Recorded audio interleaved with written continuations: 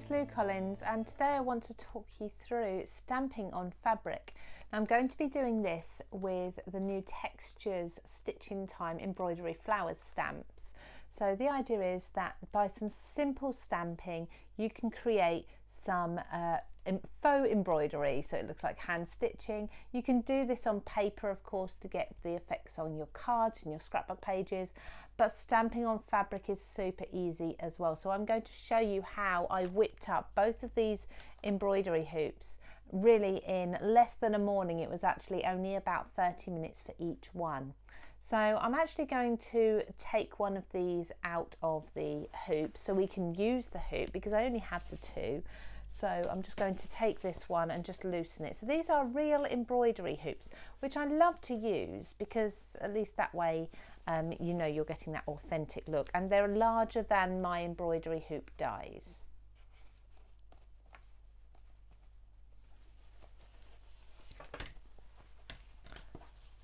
So just removing that fabric, I'll put that to the side. What you want to do is you want to take the outer, or the inner hoop, but the outer side of it, and I've got here a piece of cotton. Now this has been pressed a little bit, it will stretch as well, but I've pressed this so that there aren't too many creases in it, and it's a very thin, it's a cotton with a very thin weave. There's no large gaps or anything in it, there's not much texture to it at all. It's the smoothest, thinnest cotton I could get with the smallest weave in it possible. So now, just taking a pencil on this, I'm just going to draw lightly around the outside of this hoop here, just to give me a rough guide. Now this is for the most part going to be covered up once we stretch our fabric, because at the moment it's loose, but at least if you do it with a pencil you can then erase those lines later on. So the inks that I'm going to be using here are mostly Versamagic chalk inks, so they come like this in the little cat's eyes. I really like these. I think they're lovely bold colours. And as well, as an extra bonus for you, I'm just bringing in lots of the colours that I've got, but as a bonus for you, we've got, I've tried this out. I've stamped onto a piece of the same fabric. I have heat set it with an iron. I always heat set any ink or paint on fabric with an iron. It's just become habit now, really to make sure it stains. And then I've given this a cold hand wash. I haven't used hot water and I haven't used detergent. But if you're going to do this on something more like, I don't know, an apron or a canvas, a tote bag that's got a nice smooth fabric on, you can do this as well. But like I say, you'd probably be best off keeping to the cold hand wash, because as you can see, I just stamped my my ink pads there. These were already a distressed look, they didn't stamp fully, and they're absolutely fine. The colour hasn't run at all. Okay, maybe a slight bit of fading in how vivid the colours are, but very little, hardly enough to tell. So now what I'm going to do first of all is I'm actually going to choose my colours. I think for this one I'm actually going to go with a bit of a rainbow theme. I'm going to bring in some colours that go with the rainbow to start with. I've got some other ink pads here as well that aren't the chalk inks but will work in a very similar way as well, and these are like mementos here, for example, and I've got some inexpensive, almost sort of copy versions of the ink pads. So I'm just using all of these, working my way through, so green, blue, and then to the purples, which I've got lots of purple. I've got eggplant there, and then I've got purple hydrangea, and I've got perfect plum, and then I think that's it. I think that's enough there. For these, what I like to do very often with these stamps is use pairs of colour. So it will be a paler colour for the more solid stamp, and then a darker colour for the stitching effect over the top. But for this, I'm actually not going to do the layering. So it's going to be much quicker, and we're just going to get the look of open thread embroidery, not so much of the built up solid threads in here. It's a lot quicker to stamp as well, and we haven't got to worry about pairing up so for example our lighter and our darker shade. So if I was doing this, I'd make sure that each of the darker shades had a lighter shade to go underneath if I was going to do the pairing. Now popping these just up to the top here, so we've got them all. These are how my flowers are going to be, and I think I'm going to do a bit of a wreath, and I'm going to start from this side round to the top, so it'll be reds down the bottom, purples at the top. So I'm going to start with those two and the middle to gauge my spacing around this circle here. I'm going to do all of this with a small acrylic block. I'm not going to be bringing in any large blocks at the moment. And one thing I have got to hand, which is very important, is a wet wipe or a stamp cleaning tool of some sort, because we're going to keep flipping the colours around. So I do need that. So just taking my stamp set. This is an A5 stamp set, and it is photopolymer. That means it's a really good quality clear stamp set. I'm on a smooth surface. I've got a bit of a crease in the wood grain effect that I've got underneath here. So I'm going to make sure when I'm stamping, I don't go onto that crease anywhere. So let's just bring some things over here to fill that space, just to make sure that I stay away from that. Otherwise everything's nice and smooth underneath, and like I say, my fabric has been pressed a little while ago. So let's get started with some of the larger flowers first of all. I'm going to start with a red, nice and bright. Look how juicy these inks are. They are beautiful. So let's just I'm going to pull with my hands. I'm actually going to pull my fabric a little bit taut, not too much, just a touch there, and stamp. And as you can see, we've already got our first embroidered flower. I mean, how quick and easy is that? The fabric isn't the sort of thing that you can be putting inside of a stamping block, so this is definitely one to do by hand using your acrylic blocks. So make sure you give lots of pressure on there, and you can use any colour you like really of the fabric. I usually go for natural colours or a white, but you can absolutely be going for darker colours if you've got them. Just make sure it is a smooth fabric. Now coming up to the top as well, I think I'm going to stick with the same stamp a few ways round. I'm coming to the top and I'm going to also stamp this beautiful purple. So this is almost coming back round to the red shades here. That's the idea of this one. So stamp that one, and I will do that again once more as well, because I'll need a few flowers in each of the colours scattered around. I'm going to make sure the flowers blend from one into the other, so it isn't a solid, there's the reds, there's the oranges, there's the yellows. I'm going to make sure that we've got a nice variation. So keeping that stamp there, I'm going to keep these in order the whole time. I'm going to come round to the blues and add these in. And this is just at the moment a little bit of a guide for me, just so that I know whereabouts each colour is progressing to. So this is going to be around about here, just this side of the halfway mark. And then I think I'm going to do the same, but with the pale blue. And this is the largest of all the flowers in the stamp set. So we have got some smaller flowers that we can pop in around it afterwards, which is why this one's great for laying down your boundaries first. We want to make sure as well we're not just staying on an even line. We want to come in and out of this wreath a little bit. So a pale blue there. I just love this stamp. All of these were hand drawn by myself, so you won't find anything like this around anywhere else. Moving to the next largest one, it's a different shape, this one. I'm going to start filling in the other colours now. Look at this orange, isn't that just beautiful? So let's pop that next to the red there. Look, just one impression and already it looks as if that has been embroidered on. Let's move to the, oh, do I want to do the yellow? Yeah, let's do a yellow.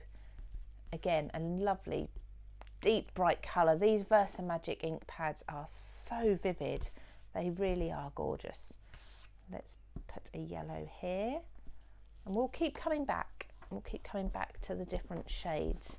In fact, once I've got the baseline down, I'll probably speed this up for everybody so you don't have to sit through all of these. A green I'm going to add in another flower shape. I've got that blue. Let's add a nice dark, really dark blue, like almost like a navy blue there.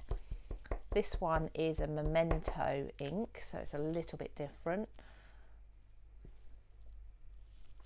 There, gorgeous. They just work so well, don't they? They just look perfect. And then let's add in a purple in this shade here, just between the two of the sort of plum colours that we've got there.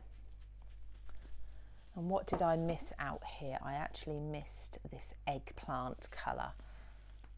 So we'll pop that there just so I know to do that. So you can start to see our rainbow coming. Now I'm going to move that down to the next largest flower, and we're getting a bit smaller now, and we'll definitely start with these two here. I don't know if you can hear that. We've got lorries outside unloading things. It's a lovely bright green. I won't use too much of the green though, because I don't want that to look too much like foliage. And then I'm going to come back with this purple. Here we've got a lot of purples going on. A lot of those. So I think what I might do is come back in with another nice light blue, just to sort of creep into the purples a little more there with this same one. Let's just pop that there. There we go. Taking no time at all to start building this up. Once we start adding smaller flowers and foliage, honestly, they'll come together so quickly. Let's do a very quick just reset of the colours, just so that, oh, of course I've got teal. I nearly missed the teal there. I think that's all of them. I don't have a bright pink in there, but never mind. I might actually bring this one down. Let's just have a look at my other flowers. So I'd like to bring an orange in here, just to break up this this red here, where I've got two reds together. So let's bring an orange in there. Do I want to use this one anywhere else? I think I might like to. I love teal. Teal's one of my favourite colours. So I might like to just bring in a bit more of this teal elsewhere. So just up here. Perhaps still keeping all the blues together there. Can you see one impression, and I'm getting a perfect stamp, a perfect result every time, even on fabric. Now moving down, this is the smallest flower. This is where we're really going to be adding in lots of details. So lovely, lovely juicy yellow there. I'm going to start working round, thinking, right, where do I need my additional colours slot in? Where have I got gaps? Because I have a few of those, and I can put this smaller flower in there. There we go. I might just bring one red in, put these back in order so I don't lose myself. Just one small red in here. And you can over stamp these inks as well. I love that you can stamp one colour over the top of the other, and it's nice and vivid and it holds its colour, so it's not opaque, it's not transparent at all, it's very opaque. So that's a lovely effect if you want to be over stamping. Next I need to bring in some more blues. So we've got the green there, but like I said, I don't want to do too much of the green. I can do a little bit in a moment. There's another blue there. Let's do a little bit of green up here. it's usually a good idea, if you are using green in your flowers, to make sure that you use a different green for your leaves, which is what I will do. I think I'm going to need a nice teal or turquoise colour. So this is like a knotted rose. I don't know the exact name for it because I don't do embroidery, because I don't have the patience for it. I love the look of it. I adore the look of embroidery. I adore the look of faux stamping as well on my cards and my other projects. But sorry, faux stitching, not stamping. But I just don't have the patience for it. And this is why I developed this collection, because I wanted to get that look without any of the hassle or the time.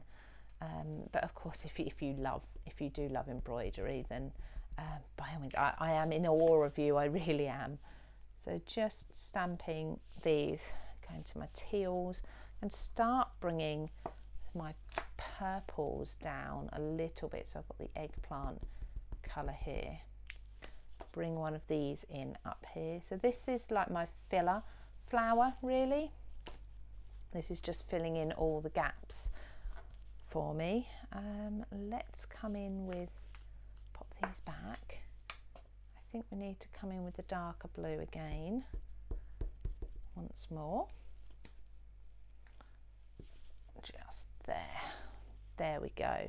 And then lastly, let's just see with these colours. So we've got the purple. Let's bring the hydrangea colour, purple hydrangea, in here, making sure I'm not catching the edge there with anything. And I wonder if I've got a pink, I've got a very bright pink here that I can just use on the end, just between these two,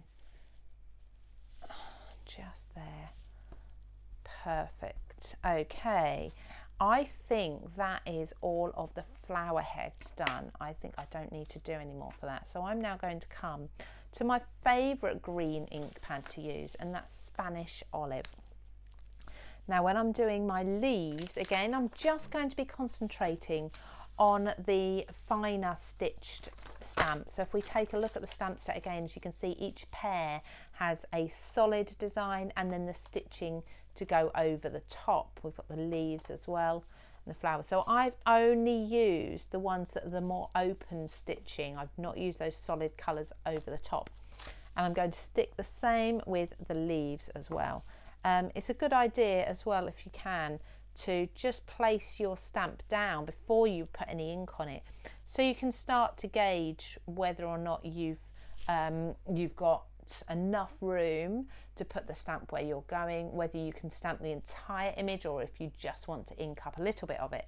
So for this one, I'm happy here to do the entire image all the way down, because it's at the very end of the wreath. So that's going to finish that off, and I'm going to bring down the same as well this end, and then I'll have a few of these scattered throughout the wreath too. So bringing that one down, I think down here. There we go. I'm just going to clean this up. I don't like too much excess ink on them. I like to keep them reasonably clean. And then what I'm going to do is I'm going to ink this, but just down to 5 of the leaves there. So I'm not inking all of it, and I'm going to start putting these in gaps, poking out, because this is the largest leaf set. So it's actually not, it's the longest. We've got a larger, slightly wider leaf in here as well, like so. I need a few on the outer edge of this wreath too. So I'm going to again clean my stamp up, and I'm just going to apply some ink to the top 3 leaves this time. I've just gone a little bit over there. So always keep a wet wipe handy. So we're just making the most of this stamp here. Let's pull that taut again. There we go, the top 3, and coming to the outside here. I'm quite random with this, very random and really very quick as well. Just coming, we've got lots of greens around there because of course we've got our green flowers. but that rainbow colour is really starting to show through, isn't it? There we go. Okay, I'm happy with that one for now, so I'm now going to skip to my last finishing stamp, and that is the smallest of the leaves, and that's this one, so the least detail and everything. Okay, and this one is just going to fill in all those other gaps. It's quite a small leaf, so I'm just going to go in. I can go to the base as well of these larger ones if I want to, and really just evenly work my way around the entire wreath, adding these in. You can come in a little bit further into the design, come as close to the pencil line as you wish. Let's see, I can fit another one there, and really make this look nice and full. Lots and lots of leaves and foliage and flowers in there now. I'm using the same green. It's my Spanish olive. I love this green. It's my favourite to use for this technique with these stamps, and I tend to use it, if I'm going to use it at all, I'll use it underneath tea leaves from Versamagic there as well. It makes a really nice leaf colour when the two are layered up. So just coming round, I've just got a couple more to do. I've got one here and then another one, or maybe even two at the side here. That sits perfectly there. I think I just missed that, so just go back over.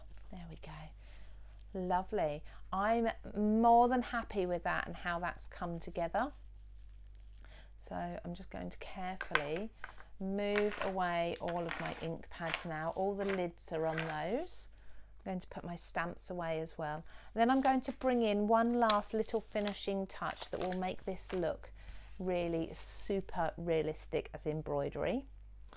Now you can use real buttons, or you can use faux ones, so it may be that you've got a button die or something at home. We've got a button die, a couple of button dies in with the sewing tools in the textures collection from the Stitch in Time range, but these are real wooden buttons, not too dissimilar from the colour of the base there, so they're not going to detract from the colour.